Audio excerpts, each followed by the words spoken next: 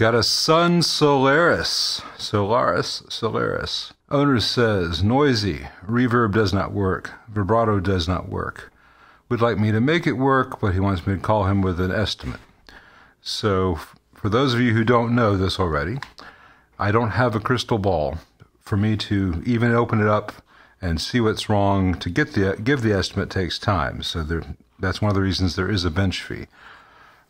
Let's see what's going on with this. In my experience, Sunn amps are really on the flimsy side with a lot of kind of crucial mistakes. Let's see if this one has dodged any of those bullets. All right, really flimsy reverb cable connections. No connections on the foot switches. I don't know whether that's necessary for the tremolo. Notice these RCA jacks are on little cards that have been riveted to the chassis. Also notice there is a circuit breaker here, which does not feel like it's working properly. It feels like it's just kind of where it is. Does not have a fuse holder. This is something that Trainer also did. And the trouble is you may have an amp that needs, say a 3 amp fuse, but they just stuck a 5 amp circuit breaker in there. So circuit breakers will often protect against a dead short, but won't protect against an overcurrent situation. So by the time you realize, hey, there's a dead short, something burned which caused that dead short. A fuse could say, hey, the operating current has gone up. Let me shut that down before something burns, before something creates a dead short. The other problem with circuit breakers is that they have a finite lifespan. And once they are past their prime, because they are mechanical, they no longer do anything at all. I would not be surprised if this is defective, but it certainly should be changed out for an actual fuse. Warning! The reverb unit on this amplifier is equipped with a locking mechanism to operate. Make sure your unit is unlocked. The unit is unlocked, sorry. That may be the cause of no reverb. We'll get to that. Do not remove chassis. No user serviceable parts. Refer service to qualified service center. Well, I guess that's just going to have to be me. Let's get this chassis out of here and see what's up. Okay, a honkin' big power transformer. 2 old Tungstall 6550s. A honkin' big output transformer. Big old original multi-section Canton cap. 3 preamp tubes. Some lovely cauliflower coming out of that cap. Some coming out of that cap, so that all the electrolytics need to be changed. No surprise. This is a lot of fun on Sunns. Let's see if I can get this to focus better. This little multi-section strip that they do, those CDE film caps, in my experience, do not last under voltage, the black cats. People pay crazy money for them in Les Pauls. You won't hear any difference, but you spend enough for a tone cap and a guitar, you'll swear that you did once you spend that money. But people stick these things in Les Pauls and stuff. That's fine. There's no voltage in a guitar, so a cap can be leaky, and you just and it still works, kind of, sort of. People think it has magic. A tropical fish cap there. Those often have problems. Whole bunch of film caps on the input section. Pretty standard stuff. The joy in these is to find ways to mount the new caps, since those old firecracker caps are no longer available. And there are a lot of caps in this amp that need to be replaced. And that's something I'll talk to the owner about, because it's all doable. At the end of the day, you can sink a lot of money into getting one of these restored, and I'm not sure that the payoff is there at the end of the day. Well, I measured the the circuit breaker, and there's 0 ohms and it breaks, but it mechanically sounds noisy, like parts are moving more than they should. I don't trust it. So here's the thing with amps like this. Giving an estimate for what this will cost to repair takes a lot of time to get it all together. I've got to say, okay, That's a 20 microfarad, 600 volt cap. Does it need to be 600 volts? If it needs to be 600 volts because of the B plus in this amp, then I've got to make a new replacement for that. That's two 47 microfarad caps in series that can handle, 700 to 1,000 volts. It'll be a functional equivalent to that, and I got to plan on how to attach it in here. Same for over here. I've got to take out the caps like this death cap that don't need to be there. All these caps, each one I've got to find the value necessary. It's a 50 microfarad. I can't see the voltage rating. I have to take it out to see the voltage rating. And then I got to find a 47 microfarad that'll fit there, and I don't think I can reuse this clip. I've got to find each one of these little electrolytics throughout the entire amp, and it just takes time. So it can take an hour to an hour and a half to get a bill of materials together to do this service. And so you're paying me, if you want an accurate estimate on an amp like this, you have to pay me 2-3 hours just to see whether you want to do it. So I tend to ballpark this. I'm thinking that the parts for this amp will probably range from $75 to $100 if nothing is wrong with the tubes. And that's just a sense I have after doing this for a while. And part of that is some of these parts I will get from one vendor, other parts I'll get from another vendor, and each one of those vendors is going to be at least $9 shipping. Probably $9 from one, like $15 from another. So that's $25-$30 right there just in shipping, because no one vendor has all the parts necessary for an amp like this.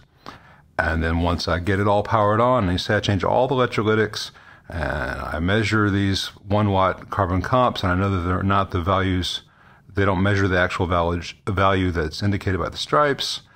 There's a whole bunch of them throughout the amp, and I replace all those with, say, metal oxide 2 watts or 3 watts. I do all that. All the things I know ahead of time need to be replaced. And get a new power cable. Actually, it has a fine power cable. Make sure the power cable is attached correctly. Put in a fuse holder. At that point, the amp is safe to power on. Well, then, is there another layer to it? What if some of the film caps are bad? What if there's a bad pot? What if there's a really noisy microphonic socket? What if it needs new tubes? So I can't predict the future. It's like right now the car is unsafe to power on, and once we can power it on and the engine's running, then we'll find out if the tires need to be realigned. It's that kind of thing.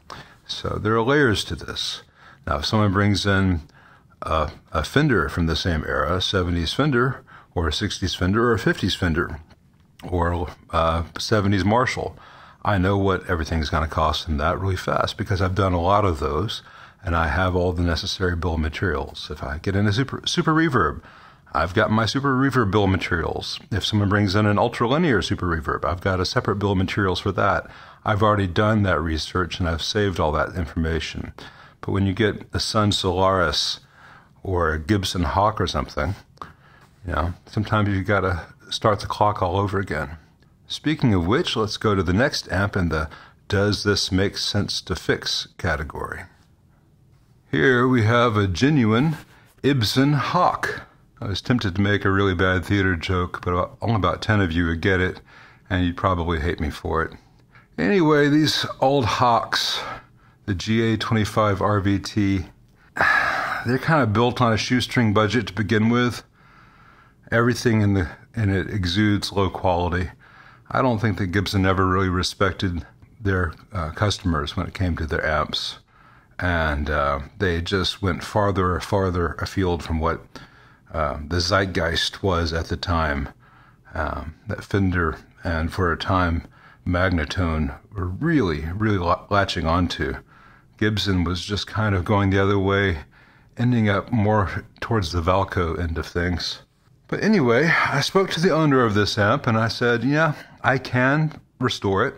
I don't know that you'll like the sound enough to justify what it might cost. But he said, well, I think it'd be really cool to have it working. And he asked me if I'd take a look. And I said, well, yeah, I will. I mean, everything can be fixed. It's just a matter of price and what you get for your money. So let's see where this one ends up in that scale. Alright, like so many Gibsons from this era, the foot switch is permanently attached, which makes it a lot of fun to have on the bench, let me tell you. Let me get this rear panel out that's kind of wedged in place here, if I can. Well, it's really wedged in here. I don't think I can get it out, but I can detach the reverb cables from the tank and leave the rear panel here for now. Let's see, to get the chassis out, I need to remove one nut that holds the speaker on, because there's a little bracket attached there that holds the reverb cables in place. And of course, the speaker does not have a jack on the amp. It attaches directly to the output transformer, so I've got to desolder those connections. So once I get this out, I've got to disconnect the wires to this massive Gibson 15-inch Alnico speaker. Notice a really big speaker with a really tiny magnet. And again, you know, we could get everything done in this amp and find out that the speaker is shot. Let's see, are these wrapped or just tucked in? Just tucked in with a little tiny suggestion of a hook. Nothing really secure about it. Alright, now I can get the chassis out, and there are 2 screws on either side for that. Let me do this off camera, because probably be some unflattering angles of my butt if I do it right now. Son of a... Well, Gibson, you got me again. Like that 60s, from about the same era, Skylark. I've got to remove the entire front baffle to get this chassis out. The chassis doesn't pull out the front, and the chassis doesn't slide out here because there's just obstructions. So I've got to reattach this chassis to the cabinet and then remove the baffle, and then I can pull the chassis out from the front.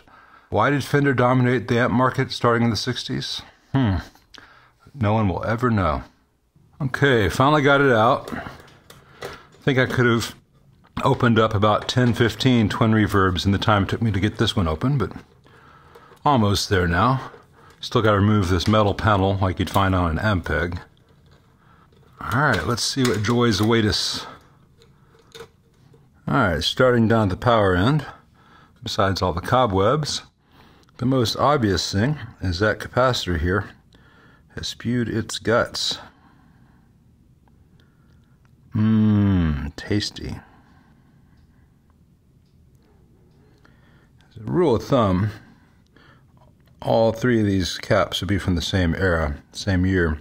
So if this one's exploded, these 2 are not far behind, so those all need to get changed out.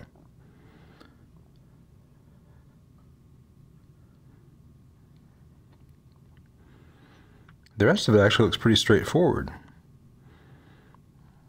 Little caps like this aren't always good in these things. And we got loose hardware, obviously, at least on that one pot. Not more than one. That's all relatively easy to do. Question is whether these ceramic disc caps are all good. And what I don't see, which I was dreading seeing, was one of those T-filter cards that Gibson was using in this era. There's one in that later Skylark I'll put in the video right here for you to see. It's like a brown manila envelope kind of looking thing. And it just sucks all the joy out of Mudville tonally. And these things often come alive if you bypass or remove them. But this one doesn't seem to have that problem, so that's good.